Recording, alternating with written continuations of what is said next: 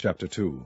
How hath the Lord covered the daughter of Zion with a cloud in his anger, and cast down from heaven unto the earth the beauty of Israel, and remembered not his footstool in the day of his anger. The Lord hath swallowed up all the habitations of Jacob, and hath not pitied. He hath thrown down in his wrath the strongholds of the daughter of Judah. He hath brought them down to the ground. He hath polluted the kingdom and the princes thereof. He hath cut off in his fierce anger all the horn of Israel. He hath drawn back his right hand from before the enemy, and he burned against Jacob like a flaming fire which devoureth round about. He hath bent his bow like an enemy. He stood with his right hand as an adversary, and slew all that were pleasant to the eye in the tabernacle of the daughter of Zion. He poured out his fury like fire. The Lord was as an enemy. He hath swallowed up Israel. He hath swallowed up all her palaces. He hath destroyed his strongholds. He hath increased in the daughter of Judah mourning and lamentation.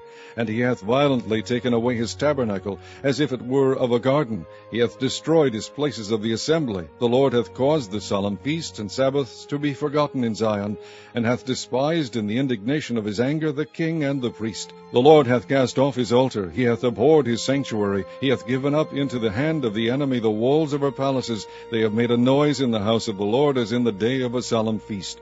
The Lord hath purposed to destroy the wall of the daughter of Zion. He hath stretched out a line. He hath not withdrawn his hand from destroying. Therefore he made the rampart and the wall to lament. They languish together. Her gates are sunk into the ground. He hath destroyed and broken her bars. Her king and her princes are among the Gentiles. The law is no more. Her prophets also find no vision from the Lord. The elders of the daughter of Zion sit upon the ground, and keep silence. They have cast up dust upon their heads. They have girded themselves with sackcloth. The virgins of Jerusalem hang down their heads to the ground.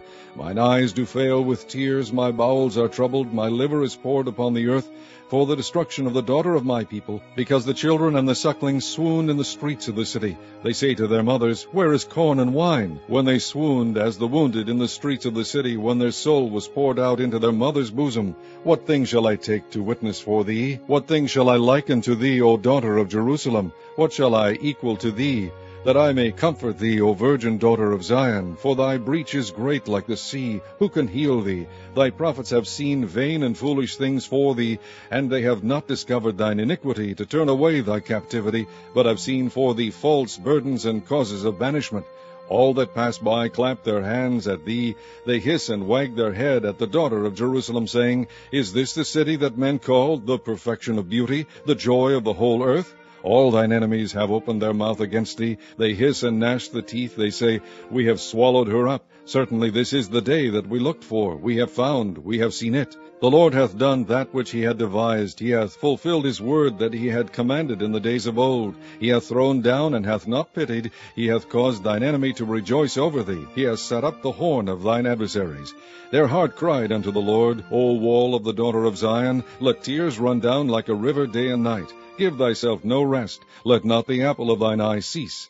Arise, cry out in the night. In the beginning of the watches pour out thine heart like water before the face of the Lord. Lift up thy hands toward him for the life of thy young children, that faint for hunger in the top of every street.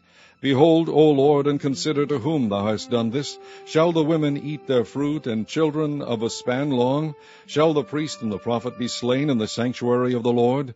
The young and the old lie on the ground in the streets. My virgins and my young men are fallen by the sword. Thou hast slain them in the day of thine anger. Thou hast killed and not pitied.